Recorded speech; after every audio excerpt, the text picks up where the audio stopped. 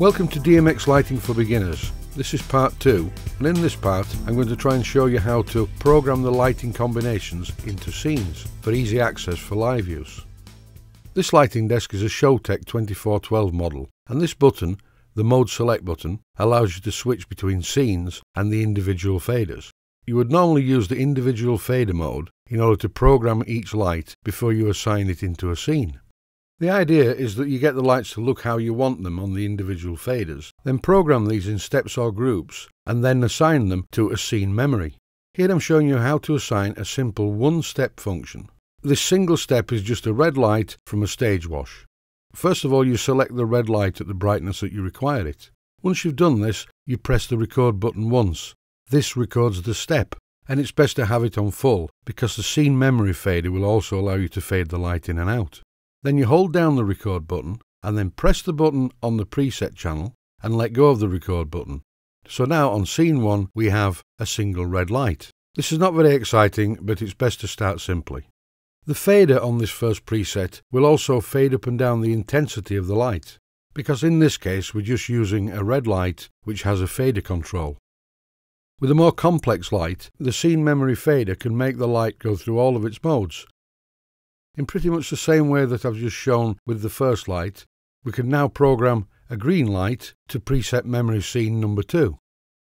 Again, move the fader into position. Don't forget to press the record button to record this step. Then hold down the record button and the scene memory button and then release the record button. This locks it into scene memory 2.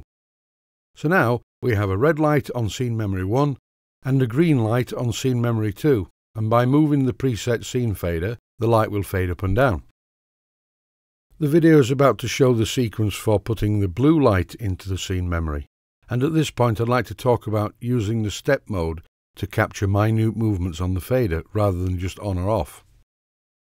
When you're in record mode and you move a single channel fader, if you press the step button will record the step. So if, for instance, you move the fader slowly and after every minute movement hit the step button, once you push the fader to the top, once it's in scene memory, the light will fade in rather than jump in as you see here. On this lighting desk there are 2 chase modes, single chase and mixed chase. This is single chase. Single chase steps through the presets one at a time, so you will need more than one fader up to make this happen. Here is a simple red-green chase. The speed of the chase is set by the speed button, or if you press the audio button, the inbuilt microphone in the desk will allow sound to light operation. Also in the back of the desk is a direct audio input for a direct feed of an audio signal. In chase mode on this desk, the first 12 faders are still active, so I tend to use the first 3 for the footlight stage washers and then go into scene memory for the more powerful washers that are on the lighting rig. Here's an example of a single chase mix using red, green and blue. Another function on the desk is the mix chase, which basically gives you free control of the scene memories. And here you see me mixing colours using red, green and blue with the first 3 that we've assigned. By having the faders in mix chase mode, you can get just the effect that you want in real time, and it's quite simple to do.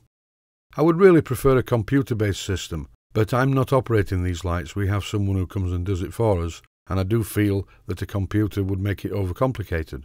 For what we need it for the band, it's going to be fine as this. Below each fader is a button, which gives you instant full power on the fader, so you can actually play this like a keyboard in real time, to tailor the lighting to the mood of what's happening. So you can either have it subtle by using the faders to mix the colours and lower the intensity, or use the buttons for instant full power on any channel. Part 3 will show more complex lighting routines, using 6-channel lights and 5-channel scanners. Thanks for watching, and I hope it's been of some use to you.